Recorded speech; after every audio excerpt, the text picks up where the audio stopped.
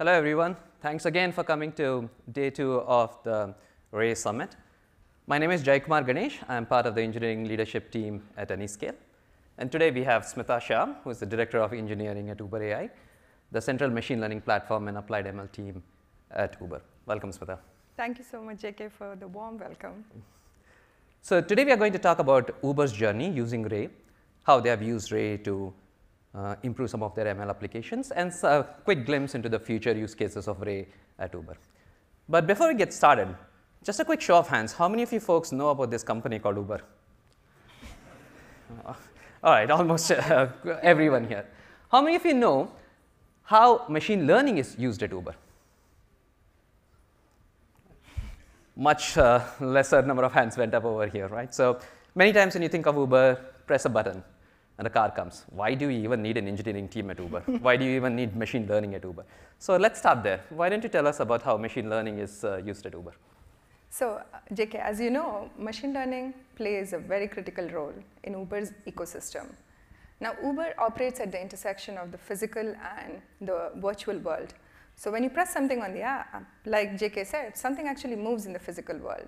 So the better we understand the context of the ecosystem that we operate in, be it about the rider, eater, earner, or marketplace in general, the better we can serve the needs of our customer. So when you open the app, the prices and ETAs that you see on our rides and delivery applications, restaurant and dish recommendations, search and discovery experiences, these are all powered by machine learning. We use machine learning extensively to help accelerate earner onboarding through our automated document transcription, restaurant onboarding through menu transcription, so on and so forth. So across all of our lines of businesses, we do billions of machine learned decisions in real time. Billions of real number of decisions is what it's needed to get a car to your doorstep. It's fascinating to hear that. So you lead Uber AI, which includes the central machine learning platform team as well as some of the applied ML applications. Can you tell me a bit more about the work your team does? Absolutely. So yeah, I lead Uber AI, and this is a centralized machine learning team.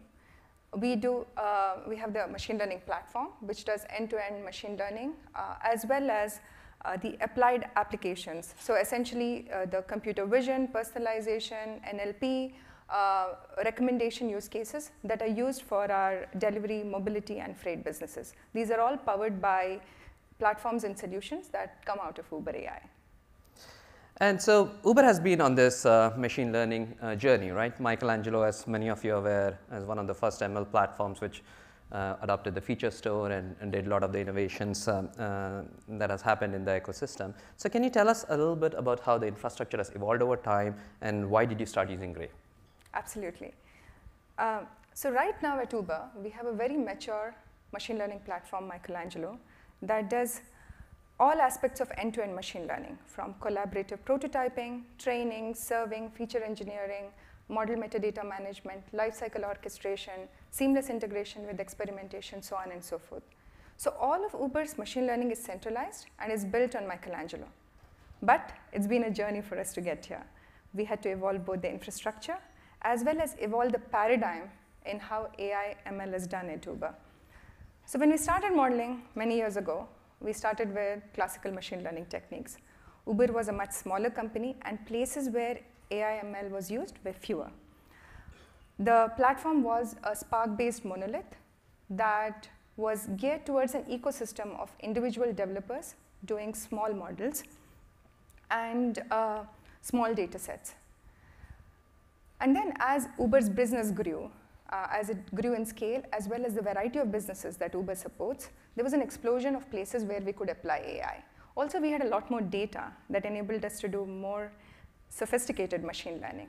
So we had to evolve the platform from a monolith to a plug-and-play modular API-first architecture, from supporting an ecosystem of individual developers working on small models to an ecosystem where multiple teams could work on single models, from having thousands of models sharded for every possible paradigm possible to having fewer, generalized, larger models leveraging large data sets.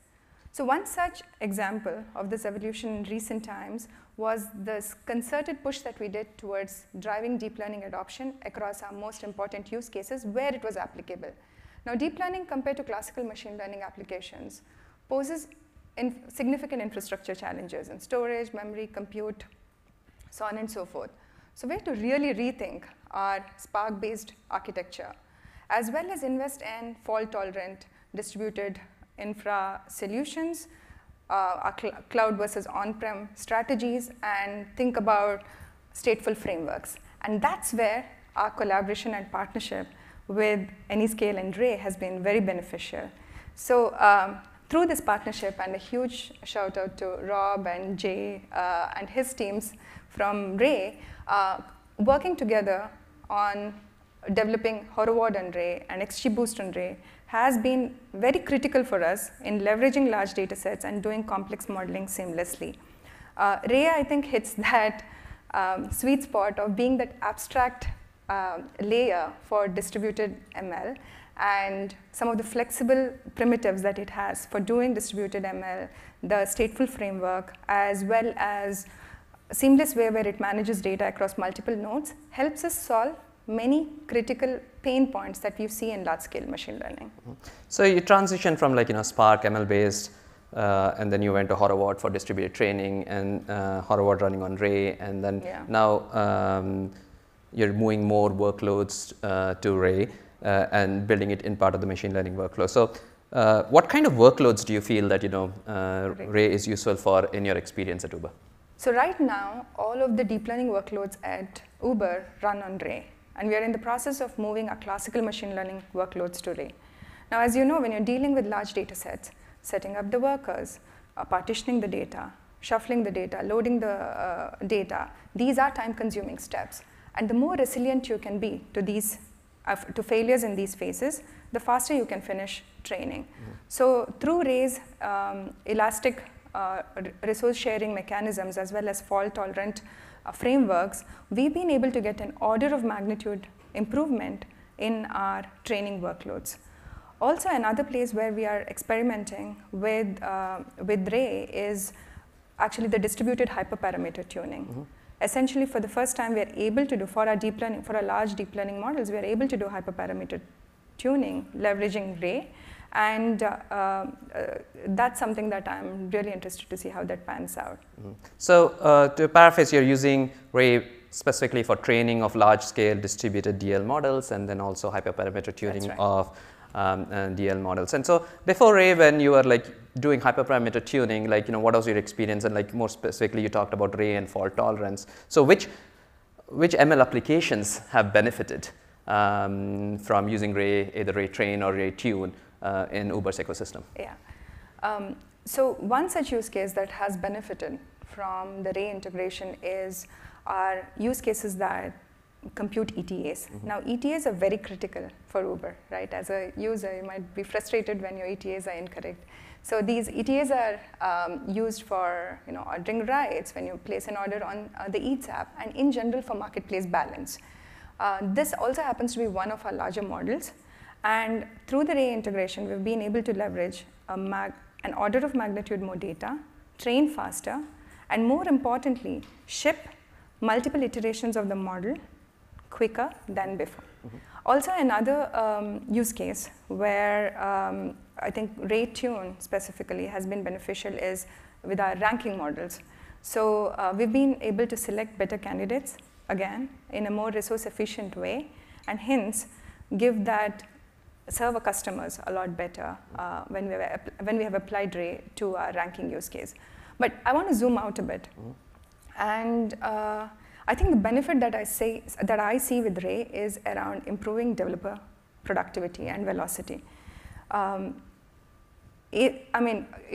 often see my teams struggle and get frustrated when they've launched a job and they expect it to take N hours, and then they go for coffee or come back the next day and they see that the job has hung up. And you cannot put a price on that. So the more resilient you are to training and the more deterministically your job finishes, there's an order of magnitude improvement on your productivity. So through Ray, we've been able to experiment faster. And because we are able to experiment faster, now you can try more data and more features and eventually improve that model quality. Yeah, just checking again another audience poll, how many of you folks have written ETL pipelines or pipe a jobs for the weekend because you feel, oh, I will get my job done because, infra is not loaded much.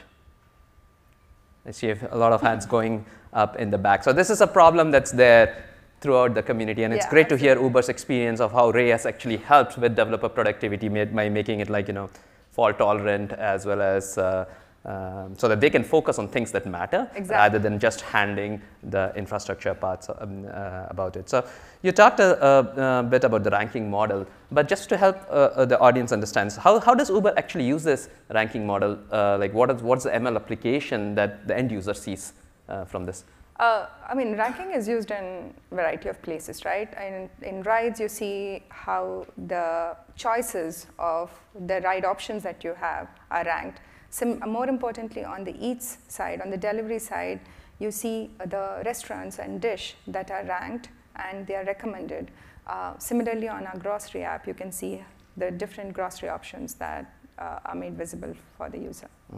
So one of the challenges, ML infra or ML application team always has is like, you have your product owners, they'll always say, hey, at the end of the day, yeah, this is all great, but what's the impact on the business? So in your experience, like, has Ray and the improvement in developer productivity helped resolve this concern? Like, you can talk to your product managers or your business owners to say, hey, we can produce results faster, and so we can iterate faster. Has that experience actually panned out at Uber? So definitely, right? Like, improving developer productivity is a big focus for us, and there are different layers in the ecosystem that all have to come together in order to comprehensively improve that. And on the machine learning platform, we are working on ensuring that different layers of that come together and work seamlessly, and Ray is an important part of that. So we have got a lot of companies in the audience who are a little bit more earlier in their infrastructure journey, right? So what would you tell them, what worked for you, what they could learn from as you have made this journey from Spark to Horvath to Ray and the various use cases of Ray? So the machine learning industry has evolved a lot, JK, from the time when we started modeling. On one hand, a lot of the AI components today are commoditized. And on the other hand, the envelope of what is end-to-end machine learning is also rapidly expanding. So I have a few nuggets from our learnings of building machine learning at Uber. First is, see, when you're starting out building ML platform, you start out from like specific components, right? Usually it starts with training or surveying. But even when you're focused on doing that, be intentional of how your end-to-end platform should evolve to be. Specifically, understand where you want to leverage in-house and where you want to bring in third-party solutions, be it open source or paid third-party, and have a clear view of how this all comes together for users of the platform. So that's number one.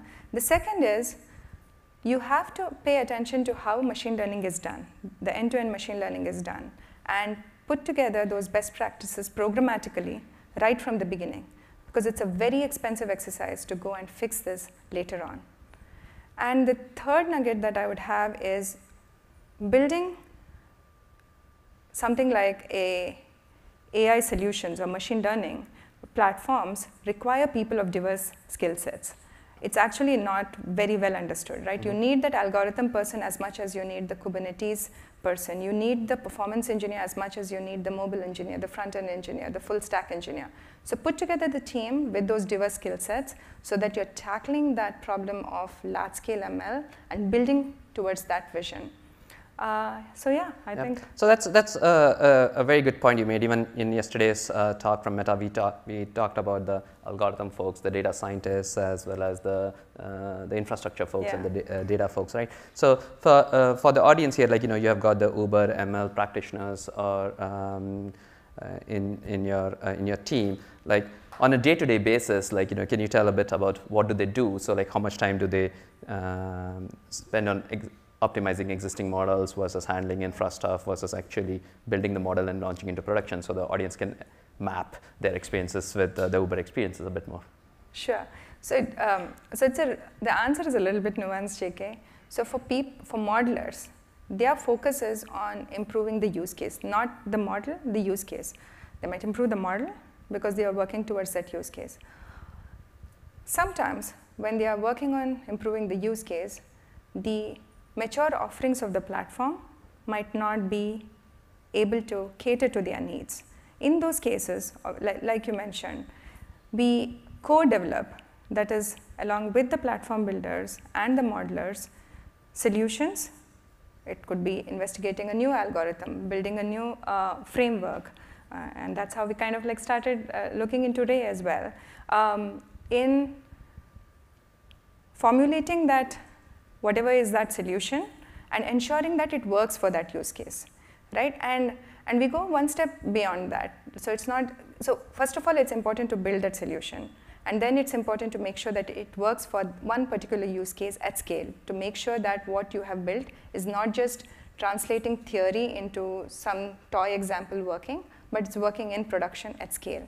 Then we go a step ahead and then absorb that solution into the platform and make that a mature platform offering, and then apply it to all use cases that's applicable. And that's where we ensure the synergy exists and keeps going. Mm-hmm.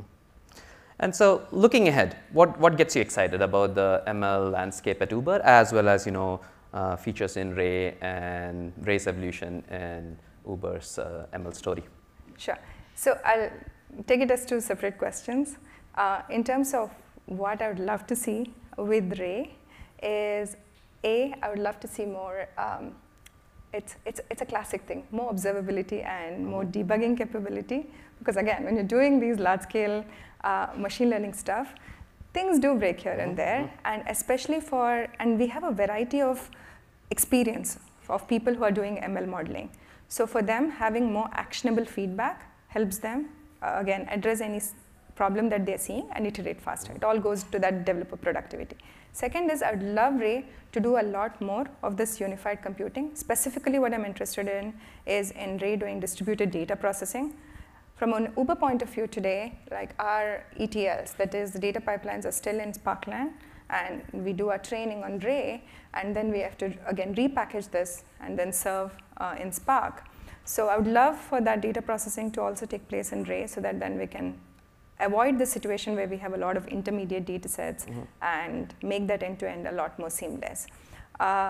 And the third thing that I think Ian is tackling it as part of his lab is more seamless strategies of running machine learning on-prem and on cloud. And what gets me excited when I look forward from just building machine learning solutions is, see, the golden vision here is, can we automate the entire workflow such that we can translate ideas into experiments a lot more seamlessly? Can we automate the MLE or the data scientist, right? And we are doing a lot of work here in terms of architectural exploration, as well as what we're doing with hyperparameter tuning. And in the future, we want to do a lot more seamless feature exploration and technique exploration. And that's where, again, I feel the Ray partnership is going to be a lot more beneficial, because I think Ray is a critical component for us as we are doing these large-scale, different kinds of exploration. Awesome.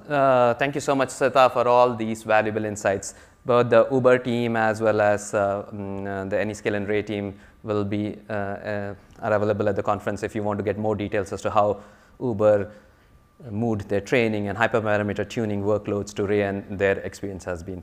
So thanks a lot again, Smitha, for taking the time off from your busy schedule and coming and talking about Uber's journey. Hope all of you have a great rest of the conference. Thanks a lot, Jacob.